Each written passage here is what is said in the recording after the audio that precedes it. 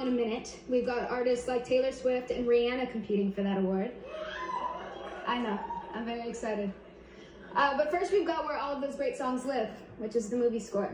Now we all have our favorite movie scores. Personally, I love the soundtracks of Eraserhead, Blade Runner, The Social Network, Jules et Jim. If you haven't seen Jules et Jim, I don't know what you're doing. Get on that. Highly recommend. But for now, let's reveal this year's nominees for Best Original Score Motion Picture. And the Golden Globe goes to Justin Hurwitz, Babylon. And now here are the nominees for Best Original Song Motion Picture. To Natu Natu, our